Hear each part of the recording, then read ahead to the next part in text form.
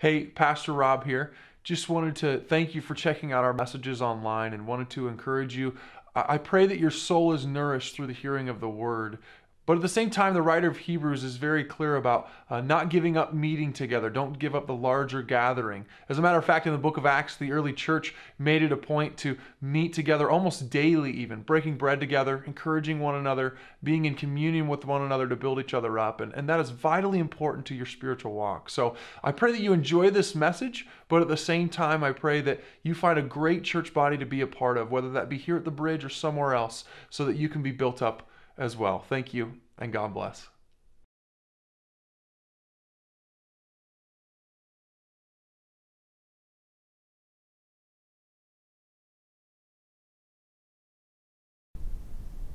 Good morning, everyone. For those of you that don't know me, my name is Rob Williams, and I'm the lead pastor here at The Bridge, and we just want to welcome you to The Bridge Live Online.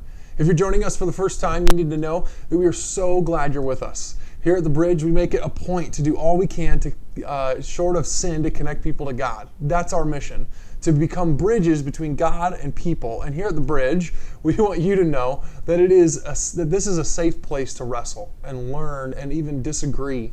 There aren't too many places that are safe to do that right now, but we take pride in being exactly that here. So welcome. I pray that this time is beneficial for you and your family, and I pray that you're staying safe during this difficult season. Before we get started this morning, I want to remind you of all of our plans as a church as Christmas approaches. Over the last couple of weeks, the leadership team and I have come to the most difficult decision to keep our in-person services closed until Christmas Eve. The entire state of Iowa has become a hot zone for the coronavirus. The numbers in Floyd County have only gotten worse since we closed our doors a couple of weeks ago, and our schools, hospitals, and businesses are overwhelmed and struggling to stay open on a number of different fronts. Just this last week, our church sent volunteers to our local schools just to help them serve meals as many of their staff had become infected or at least exposed to the virus in some way. I'm proud to know that we're available and willing to do stuff like that our church is stepping on the front lines to be ministers of the gospel. But it also broke my heart to see the morale of all of the school staff as I helped personally volunteer there myself. If you think of it, maybe write a letter or send a gift to some of our school staff this week. They're all working so hard and doing everything they can to fight for our kids and love them and educate them. It's been such a difficult season for teachers and school staff, and they need our blessing, church. People are tired. People are burned out. People are hurting and struggling as they pour themselves out for the education, health, and safety of others. It's a hard season, and we here at The Bridge want to do all we can to serve, love, and give to our community during this time. Like I said a few weeks ago, we want to give ourselves up for the benefit of others, even if that means giving up something that is so precious to us, like gathering in person for a while. I firmly and passionately believe that's what Jesus would do. Now, here's the good news. Right now, our staff and leadership are planning to put together an awesome Christmas Eve service that we are hoping and praying we can have in person. Okay, I don't know what tomorrow is going to look like. Our prayer is that the numbers will decrease as we get a handle on this thing into the winter months. Our goal is to have Christmas Eve in person, though.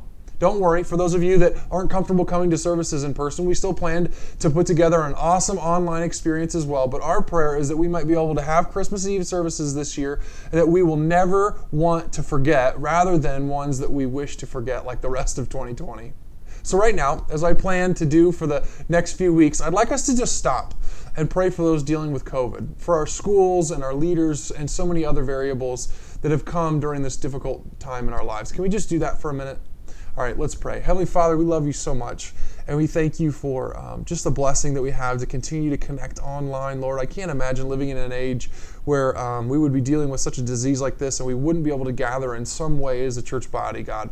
The fact that we have technology is a huge blessing, and Lord, I just thank you for the fact that you can redeem technology and make it something that's so awesome. It's something that can be used for your glory in so many ways, Lord. But right now, God, we want to stop and just lift up those dealing with the coronavirus, Lord. We have a number of people in our congregation. We have a number of people in our community. We have a number of people in our schools that are fighting this thing to the death in so many different ways, Lord. And God, I just want to thank you for their hard work, for all that they're doing to try and beat this thing. Lord, thank you for all of our public servants. Thank you for everyone that's working so hard to keep us safe, Lord.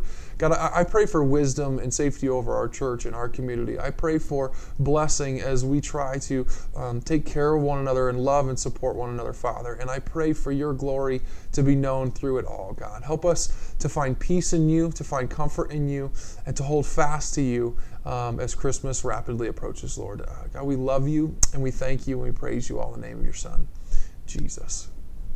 All right, let's dive in. As many of you know, we've been in this series on Philippians for about 8 weeks now called No Matter What. And I hope that you haven't gotten tired of it. I know it's been such a great experience for me personally to dive so deep into this book for the last couple of months. Let's just do a quick refresh for those of you that haven't been with us, though. The book of Philippians is actually a letter written by a man named Paul. And this letter is known as the epistle or the letter of joy, okay? And as we began to dive into this series a couple of months ago, I couldn't help but think about how perfect this letter has been for the time that we're in today. Because Paul was writing this letter under difficult circumstances himself, and yet he's found encouraging the church in Philippi to be what? To be joyful. As a matter of fact, almost 20 different times throughout this letter, he talks about rejoicing and joy and the spirit-filled attitude that completely transcends his situation, which is exactly the kind of joy that I think we all need in our own lives today. You know, this may seem a little too obvious to mention, but we're all searching for joy on a regular basis. Did you know that? Actually, we all spend much of our lives seeking out joy, probably more than we even realize. I mean, just sit back and think about it. When we were kids, okay, we were always looking for things that made us happy. I think I see this in my kids constantly. Whenever my family has a choice to laugh at something, my kids do all they can to replicate that laughter. They beat a dead horse with a joke, or we'll be wrestling and they'll be laughing and don't ever seem to want to quit wrestling because of the joy and laughter that comes with wrestling with their dad. They don't want to stop because they don't want the joy to stop. All they know is that this is bringing them laughter and fun and joy, and it's as though they want that to last forever. And I know you remember feeling that same way as a kid as well. But then, as kids progress into their teen years, they become really passionate about joy because all they want to do is what? All they want to do is what they want to do, right? Because those things bring them joy. And they pursue what they want to do to the point of selfishness. Don't get me wrong. Kids do this too, but it seems like it can be magnified sometimes when kids become teens, can't it? For those of you that have teenagers as parents, I'm sure you completely agree with this in some way, shape, or form. Then we become adults and we go to college to find a career that will bring us the most joy. And we marry the best spouse that will bring us the most joy. And we work hard to buy the best house that will bring us the most joy. That we might have kids and sometimes we live vicariously through our kids to find what? To find joy. And eventually we want to retire someday so we can go back to our teen years and just do whatever we want as we eat, drink, and be merry for the rest of our lives in our never-ending pursuit of joy. If you think about it, you come to realize that this is the American dream. A life that is solely built on the pursuit of happiness. And yet, if you're a believer, then you should know that none of these things can actually produce joy in and of themselves. I mean, we should know that anything built on external circumstances doesn't last forever. Paul knows that too. We read about it in the last couple of weeks. He said, everything I have, I count as loss for the sake of knowing Christ. This last week I realized something though. As much as our lives here in America have become completely engrossed in this pursuit of happiness, lately I feel like we're chasing it even more than before. Let me explain what I mean. Over the last couple of weeks, I've noticed a lot of people are just starving for Christmas. Have you noticed that? It seems like people that usually don't even want to rush Christmas most years are beginning to rush it this year. Stores are playing Christmas music earlier and earlier. Families are putting up their Christmas trees early. It's like people just want Christmas to get here because Christmas is the season of joy. And not only that, it means that we're much closer to 2020 finally being over. And I think we can all agree that the sooner 2020 is over, the better. How many of you relate to this crowd? I'll be honest with you, there have been a lot of days that I've related to these things.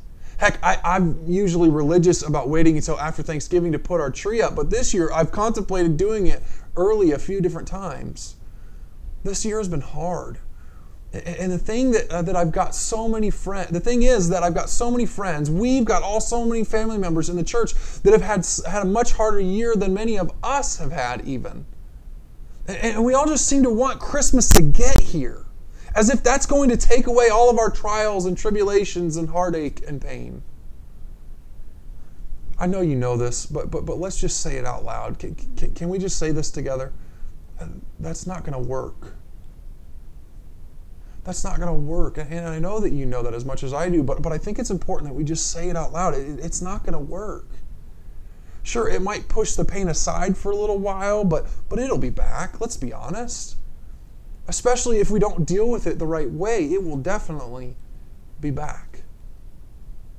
The good news, in the next section of Paul's letter to Philippi, I think he gives us a little bit of a cure for the sorrow that we're facing. What we're going to talk about today isn't the be-all, end-all kind of cure, but I definitely think it's something that we don't tend to do naturally, especially after we've spent an entire year getting beat down over and over and over again.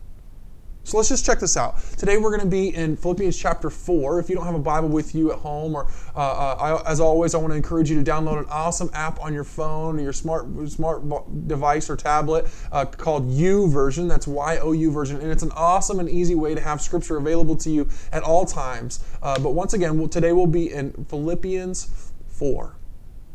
If you were with us last week, you might remember Paul teaching the church in Philippi the most practical way to pursue holiness or sanctification. To pursue those two things, we have to pursue Christ and draw closer to Him that we might be more like Him. And today you're going to find him continuing this theme a bit as he gives us a practical way to pursue joy despite their circumstances. Listen to what he writes. We're going to pick things up in Philippians chapter 4, right in verse 1. Let's just read this together. Therefore, my brothers and sisters, you whom I love and long for, my joy and crown, stand firm in the Lord in this way, dear friends. I plead with Euodia and I plead with Syntyche to be of the same mind in the Lord. Yes, and I ask you, my true companion, help these women since they have contended at my side in the cause of the gospel, along with Clement and the rest of my co-workers whose names are in the book of life. Okay, so let's just pick things up right here real quick, all right? Paul says stand firm in Christ by doing a couple of things here throughout this section of Scripture that we're about to look at. The first thing he commands them to do is deal with this situation between Euodia and Syntyche, okay? Two women of faith that obviously worked together alongside Paul in the gospel. In other words, what Paul's saying here is deal with the fights and quarrels among you. Where is there anger or distrust or bitterness in your life? Where are people fighting or not getting along? Where are we not of one mind in our relationships? Deal with that, he says. This is something we can all relate to. When relationships aren't right between us or other people or even just between two dear friends that we know, it destroys the morale of the whole group, right? This is why it's awkward when we see married couples fight in public. This is why we hate getting in the middle of our friends' disagreements. This is why we can't stand it as kids when our parents fight, no matter how old we are. It's hard to watch. It's hard to be around, and it completely destroys the leadership and the morale of the team or the family. And in some cases, it forces us to pick sides and divides more people in the long run.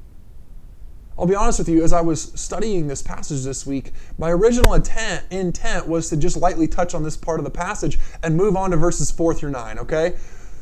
But then I realized that would be a huge mistake because conflict is a ridiculously large issue in our American culture today. Not just the fact that we're having so much of it. I know we're having a lot of it, but the fact that we can't seem to even understand how to have healthy conflict anymore.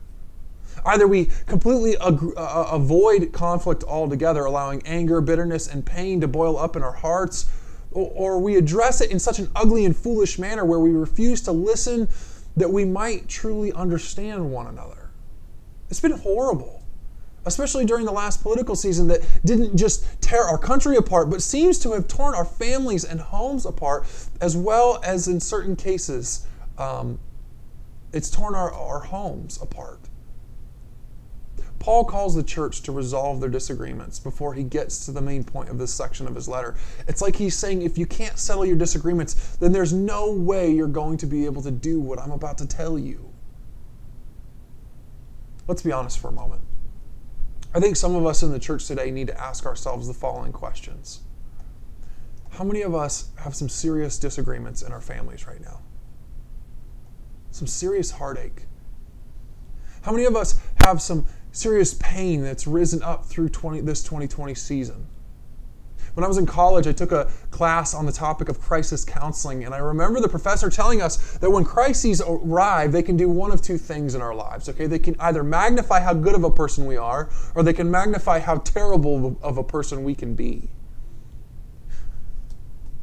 How many of us have the humility to admit that the various crises throughout 2020 have magnified our pride, or our anger, or our personal problems that we've been stuffing down for a while? How many of us have the humility to admit that 2020 has magnified our marriage problems that we were avoiding, or the baggage that we've done a pretty good job at ignoring until we were forced to face it in quarantine? Resolve your differences, he says. Seek forgiveness. Deal with your baggage. Have the humility to say that you might have been wrong. Even if you were right or might be right, you being right is not worth the relationship you could potentially lose by becoming prideful or selfish about that. Paul goes on. Let's just continue to read here. Verse 4. Rejoice in the Lord always. I will say it again. Rejoice. Let your gentleness be evident to all. The Lord is near. Do not be anxious about anything, but in every situation, by prayer and petition, with thanksgiving, present your requests to God, and the peace of God, which transcends all understanding, will guard your hearts and your minds in Christ Jesus. How can we have joy now? Well, throughout the last few weeks, we know that our true joy comes through, number one, pursuing Jesus. But here we see Paul call the church to resolve their differences. And then as our hearts are free from that bitterness and frustration and become filled with love and grace for others, we can then worship. Paul says, rejoice in the Lord always. I will say it again, rejoice. Let your gentleness be evident to all. Let's just dive into some Greek words for a second here, okay? That's the language that this letter was originally written in. And the Greek word for gentleness here is epiakis, okay? And it refers to a spirit that is reasonable, fair-minded, and charitable. It describes someone that's willing to yield his or her own rights to show consideration for others. Does that sound familiar? That's what we've been talking about throughout this whole series, giving yourself up. And then Paul goes on, he says, do nothing.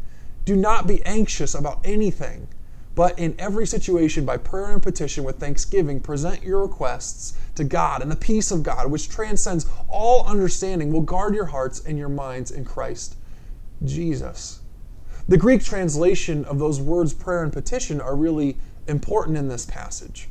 The Greek word for petition is about casting your cares on God, like we see in 1 Peter chapter 5, about casting your cares on God. But the word prayer there can also be translated as worship and adoration. Did you know that? In other words, this passage could be translated in a different way in every situation through worship, adoration, praise, and thanksgiving. Present your requests to God. And when we put these Greek translations or words together, we find the solution to our desire to have joy now. How do we find joy? We pursue Jesus. We lovingly resolve our differences and we worship. We yield ourselves to God and others and we worship. That's God's cure for anxiety and stress and heartache and pain and worry. Do not be anxious, he says. Do not worry. Just worship your Heavenly Father. Well, Rob, you don't understand how much pain I've been through this year. You don't know how much I've lost. You don't know how much people have hurt me. You don't get how much my family has divided. I'm not sure I can get out of this hole. I need something fresh. I need a miracle to get out of this hole in 2020, Rob. First off, good news. Jesus is the maker of miracles. He's the maker of miracles, and there is no height nor depth, nor angel nor demon, no anxiety or depression, no loss or crisis that can separate you from the love of God. Do you understand that? And number two, Paul understands.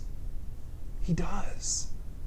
Paul understands what you're going through. This man who writes these words that are directing us to run after Jesus, resolve our differences and worship, he's been through way more than many of us could even imagine. I mean, just think about where Paul's coming from. This man that says these words, that writes these words, he writes them from prison. He's in prison because he's been unjustly incarcerated. He's been beaten almost to death multiple times to this point. He's seen friends and other apostles suffer and die for the gospel. He's been abandoned. He's been abused. He's been shipwrecked. He's been hated, hunted, lost his job, his house, his 401k. He has no wife to share the joy of intimacy with, no kids to bring him joy, no hope that any of it will ever change. In fact, he is certain that it's going to only get worse for him. And he is certain his oppressors, the Jewish religious leaders, are going to kill him. And yet he worships. And he calls us to do the same. So if I were to give you one application this week, it would be this: work to worship. Work to worship this week. That's right. Sometimes worship is work. Sometimes it's not easy to do. Sometimes it takes a little more inside of us to make this happen. Work to worship. I'll be honest with you, I've had to do this so many times, especially this last year. Heck, just this last week, Stephanie and I had to cancel our Thanksgiving plans with my extended family for fear that we might have been exposed to COVID. It's been hard. And I've had to work hard to worship. But I can tell you this: the times that I've had to work the hardest to worship have been some of the most passionate and spirit-filled experiences I've ever had in my life. In my life. I love how Paul wraps up this section of the letter. He gives us something so practical to do. Listen to what he says. We're going to keep reading right in verse 8, okay? He says, "Finally, brothers and sisters, whatever is true, whatever is noble, whatever is right, whatever is pure, whatever is lovely, whatever is admirable, if anything is excellent or praiseworthy, think about such things," he says. "Whatever you have learned or received from me or seen in me, put it into practice," Paul says, "and the God of peace will be with you." Friends, this is a real practical way to worship. If I were to wrap up these last two verses into one sentence, I would say that Paul is telling us to renew our focus. Not ignore all the bad stuff. Don't stuff it down and try and just ignore it. But maybe don't focus on it so much. Don't focus on it so much. So this is what I want us to do. This is exactly what I want us to do even right now. I don't know where you're at this morning. Maybe you're watching this at home or listening to it in your car, or maybe you're even sitting at your desk in an office somewhere. Wherever you are or whatever you're doing, can we just take a moment and stop and worship together? This is going to feel a little bit different and maybe even a little bit awkward, but just stop what you're doing. Turn off your phone for a second, unless you're watching it on your phone, obviously. Pull your car over to the side of the road. Maybe stop working for a few minutes and just do whatever you have to do to stop Just stop and get quiet a moment to worship with me for just a few minutes here. Can we do this together? Let's do this. Let's take a moment and just close our eyes. Our eyes to solely put our focus on Jesus and His Holy Spirit for a moment. Maybe take a deep breath.